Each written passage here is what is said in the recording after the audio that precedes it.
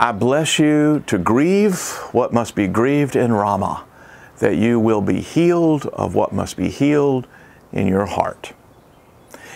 Thus says the Lord, a voice is heard in Ramah, lamentation and bitter weeping. Jeremiah 31. Ramah, a few miles north of Jerusalem, was where the first exiles were corralled and deported on the long journey to Babylon.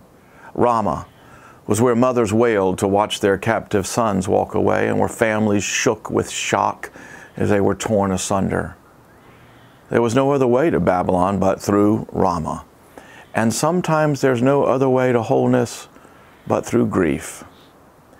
May God make your tears holy and healing, child of God, all holy, all healing.